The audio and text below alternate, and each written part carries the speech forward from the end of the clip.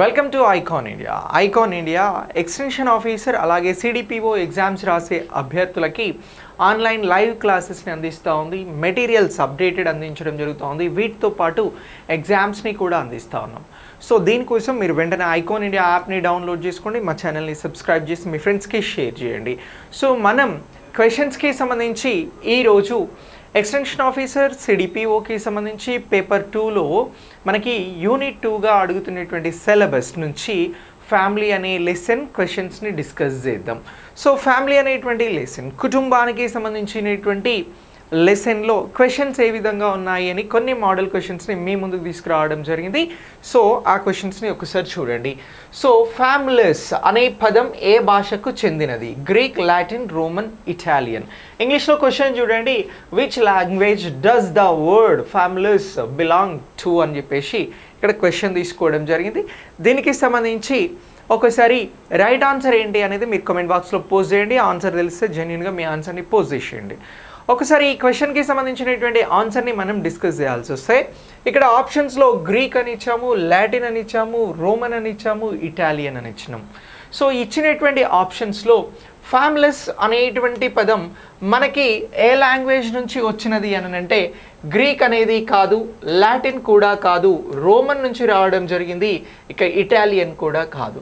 So మరి రోమన్లో families అనగా ఏమిటి అని చెప్పేసి మిమ్మల్ని ఎక్కడైనా అడిగితే మీరు దీనికి చెప్పాల్సినటువంటి ఆన్సర్ సేవకుడు అని చెప్పేసి ఆన్సర్ అనేది చేయాల్సి ఉంటుంది.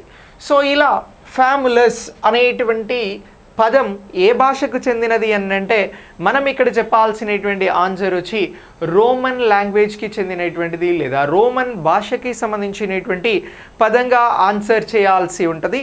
ఇక నెక్స్ట్ ఈ రోమన్ భాషలో ఉన్నటువంటి ఫ్యామిలీస్కి అర్థం ఏంటి అని అంటే ఫ్యామిలీస్ అనగా సేవకుడు అనేటువంటి అర్థాన్ని ఇస్తుంది అనేటువంటి ఆన్సర్ని మనం ఇక్కడ చేయాల్సి ఉంటుంది. సో కాబట్టి రోమన్ అనేది మనకి రైట్ ఆన్సర్గా గుర్తుంచుకోవాలి.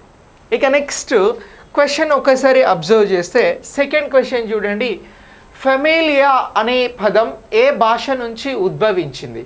From which language does the word ఫెమిలియా originate అని చెప్పేసి ఇక్కడ క్వశ్చన్ ఇవ్వడం జరిగింది. సో దీనికి సంబంధించి ఆప్షన్స్ని ఒకసారి అబ్జర్వ్ చేస్తే హిబ్రూ, గ్రీక్, లాటిన్, రోమన్ అనేటువంటి ఆప్షన్స్ని తీసుకోవడం జరిగింది. సేమ్ మనం ఫ్యామిలీస్ అనేటువంటి పదం గురించి ఏ విధమైనటువంటి క్వశ్చన్ అయితే క్రియేట్ చేసుకున్నామో అలాంటి క్వశ్చనే ఇక్కడ ఫెమిలియా మీద తీసుకురావడం జరిగింది. సో దీనికి సంబంధించి కొందరు సామాజికవేత్తలు ఏమన్నారు అని అంటే రోమన్ నుంచి రాలేదు, ఫ్యామిలీ అనేటువంటి పదం ఫ్యామిలీస్ నుంచి రాలేదు. సో ఇలా ఫెమిలియా అనేటువంటి పదమైనటువంటి దీని నుంచి వచ్చింది అని చెప్పినారు. సో మరి ఇది ఏ భాషకు సంబంధించింది అని అంటే హిబ్రూ భాష అని అంటున్నాం, కాదు. ఇజ్రాయెల్కి సంబంధించినటువంటిది. గ్రీక్ భాష కూడా కాదు. లాటిన్ అనేటువంటిది దీనికి సంబంధించినటువంటి రైట్ ఆన్సర్గా గుర్తుంచుకోవాలి. రోమన్ నుంచి మనకి ఫ్యామిలీస్ వచ్చింది, లాటిన్ నుంచి ఫ్యామిలియా అనేటువంటి పదం రావడం జరిగింది. ఇగో ఈ పదానికి కూడా అర్థం ఏంటి అని అంటే కుటుంబము అనేటువంటి అర్థం వస్తుంది అని చెప్పేసి ఎవరు అభిప్రాయపడ్డారు అని అంటున్నాం? కొందరు సామాజిక శాస్త్రవేత్తలు అభిప్రాయం వ్యక్తం చేయడం జరిగింది. సో ఇలా సామాజిక శాస్త్రవేత్తలు అభిప్రాయాన్ని వ్యక్తం చేశారు. దాని అర్థం ఫెమిలియా. సో ఫెమిలియా అనే పదం ఉంది, దాని ఏ భాష నుంచి వచ్చింది అది అని అంటే లాటిన్ భాష నుంచి. అనగా ఏమిటి అని అంటే కుటుంబము అనేటువంటి అర్థాన్ని ఇది ఇస్తూ ఉంది అనేటువంటిది మనం ఇక్కడ గుర్తించాల్సి ఉంటుంది. ఓకే, ఇక నెక్స్ట్ దీని తర్వాత మరొక క్వశ్చన్ చూడండి, కుటుంబ వ్యవస్థకి పునాది ఏంటి అని అడుగుతున్నారు. Simple questions.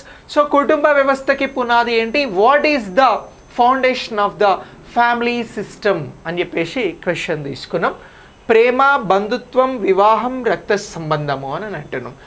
Love, kinship, marriage, blood relation అని చెప్పేసి ఆప్షన్స్ని తీసుకోవడం జరిగింది. మరి తీసుకునేటువంటి ఆప్షన్స్ ప్రకారం సరైనటువంటి ఆన్సర్ని కామెంట్ బాక్స్లో పోస్ట్ చేయండి. సో ఒకసారి కుటుంబ వ్యవస్థకి పునాది ఏమిటి అని అంటే ప్రేమ అని అంటున్నాం, ప్రేమ అనేది కాదు. అలాగే బంధుత్వము అని అంటున్నాం, బంధుత్వం ఒక కారణం కానీ ఇది కుటుంబ వ్యవస్థకి పునాదిగా పరిగణించబడదు. వివాహం అనేది కుటుంబ వ్యవస్థకి ఇక్కడ ప్రధానమైనటువంటి పునాదిగా భావించాల్సి ఉంటుంది.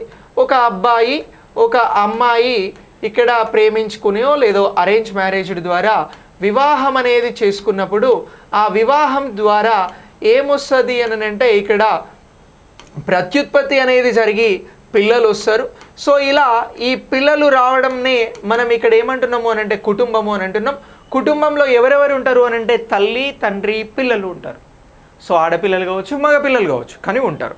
సో దీన్నే మనం ఏమంటున్నాము అని అంటే కుటుంబము అని అంటున్నాం. మళ్ళీ ఈ కుటుంబంలో ఈ తల్లి తండ్రి పిల్లలు ఉంటే దాన్ని ఏమని అంటున్నాం, న్యూక్లియర్ ఫ్యామిలీ అని అంటున్నాం. అంటే చిన్న కుటుంబం, న్యూక్లియర్ కుటుంబము అని అంటున్నాం. ఇక పెద్ద కుటుంబం జాయింట్ ఫ్యామిలీ అని అంటాం, అది అందరికీ తెలిసిందే.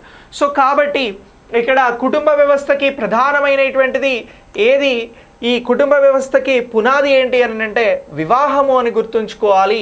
సో ఈ వివాహం ద్వారానే కుటుంబ వ్యవస్థ అనేది ఏర్పడుతుంది అనేటువంటి అంశాన్ని మనం గుర్తించాల్సి ఉంటుంది. ఇక నెక్స్ట్ దీని తర్వాత మరొక క్వశ్చన్ చూడండి. అంతర్జాతీయ కుటుంబ దినోత్సవం ఏ తేదీన జరుపుకుంటారు? International family day is celebrated on which date అని అంటున్నాం. May 1, June 5th, May 15th, April 20 అనేటువంటి ఆప్షన్స్ని తీసుకోవడం జరిగింది. దీనికి సంబంధించి ఒకసారి ఆన్సర్ని అబ్జర్వ్ చేస్తే అంతర్జాతీయ కుటుంబ దినోత్సవం అనేది మే 15న నిర్వహించడం జరుగుతూ ఉందండి. సో మే 15న మనకి అంతర్జాతీయ కుటుంబ దినోత్సవం నిర్వహిస్తారు.